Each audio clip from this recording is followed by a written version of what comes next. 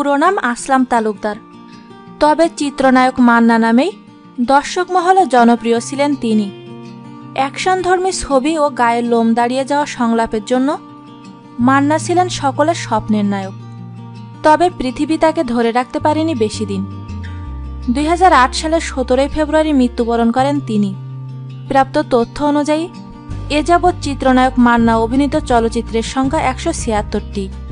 মৃত্যুর 2 বছর পূর্বে অর্থাৎ 2006 সালে সেরা অভিনেতা হিসেবে জাতীয় চলচ্চিত্র পুরস্কার পান মান্না।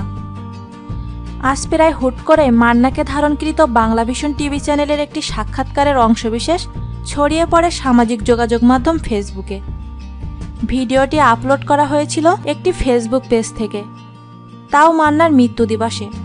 আর এরপর যার কাছে যাচ্ছে সেই ফেসবুকে শেয়ার করছেন মান্নার এই ভিডিও। এমনকি আজ বেশ কিছু তারকার ফেসবুক অ্যাকাউন্টে দেখা মিলেছে সেই ভিডিওটির। মান্নার ভালো লাগার অভিনেত্রী পূর্ণিমাও নিজ অ্যাকাউন্টে শেয়ার করেছেন ভিডিওটি। এ ভিডিওটির উপস্থাপনায় দেখা যাচ্ছে ওয়াপি করিমকে। মাত্র 3 মিনিট 46 সেকেন্ডের এই ভিডিওটি মানুষের হৃদয় ছুঁয়ে যায়। ভিডিওটিতে দেখা যাচ্ছে চিত্রনায়ক মান্না দীর্ঘদিন বাঁচতে চেয়েছিলেন, ইলেকশন করার ইচ্ছাও ছিল তার।